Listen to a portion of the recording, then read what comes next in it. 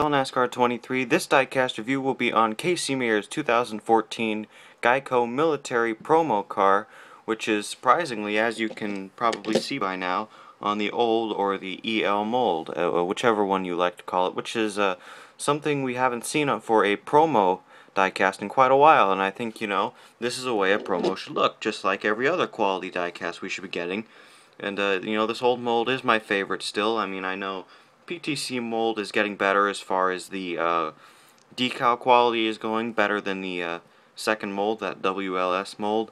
But still, in my opinion, nothing beats this old EL mold.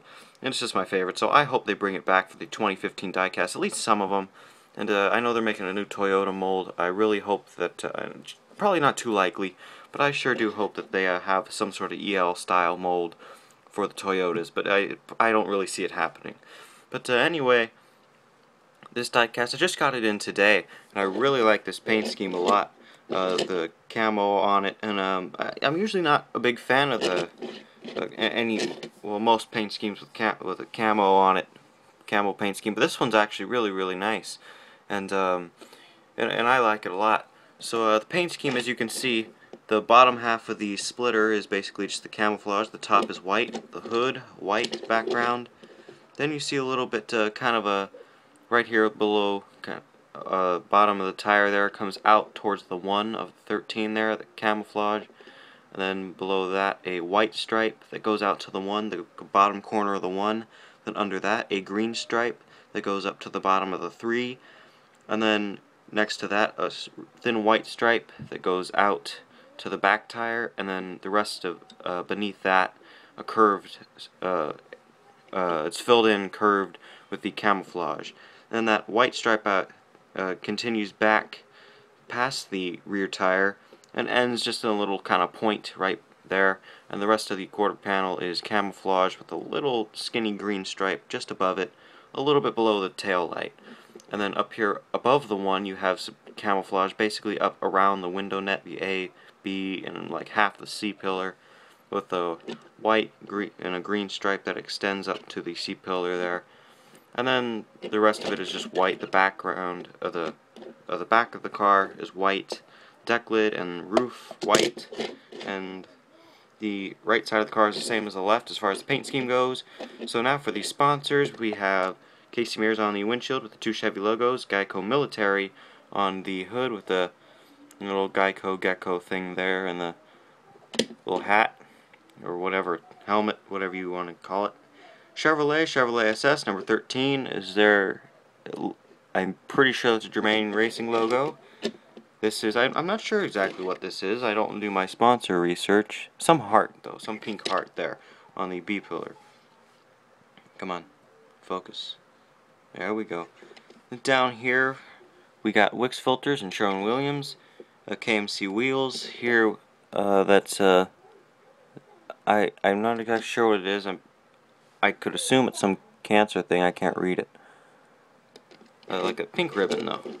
And then you have Chevrolet on the back with Geico, SS, SS again, number 13. Again, the little Geico gecko with this salute there.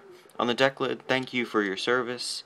On the, did I say Geico right here above the on the left side above the tire? I think I missed that. Geico above there. Geico on the roof, and on the right side of the car is the same sponsor-wise and paint scheme-wise as the left. So to rate this car on a scale of 1 to 10, I give it a 9.5 out of 10. This is a really great paint scheme. I think this is really probably one of the only paint scheme changes that he really had throughout the season. I think it was pretty much mostly the same. So this was a really nice one to see. I really liked it. I believe this ran at the Coke 600. I'm not exactly sure. Obviously some patriotic, either Memorial Day weekend then or Daytona in July, but I'm pretty sure it was a 600. I don't know for sure though.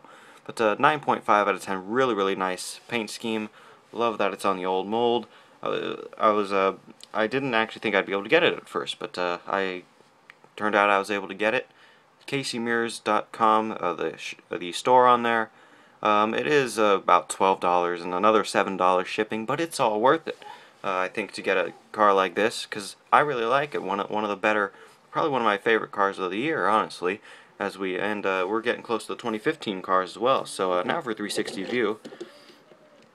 And you know, in case you haven't heard yet about the new merchandise system NASCAR's going to get going starting this season. I'm not exactly sure what tracks or what races or anything, but tents now, or like a tent mall type thing, I'm not exactly sure what you'd call it, to replace most of the haulers, and because they're trying to save money.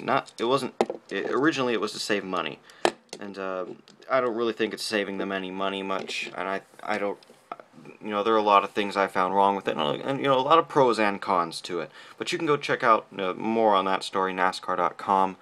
I really hope it works out, though. I mean, as long as they keep some haulers around the racetrack, it just doesn't feel complete, you know, race weekend without some haulers there, because they've just been around too long. You can't just wipe them all out at once, you know.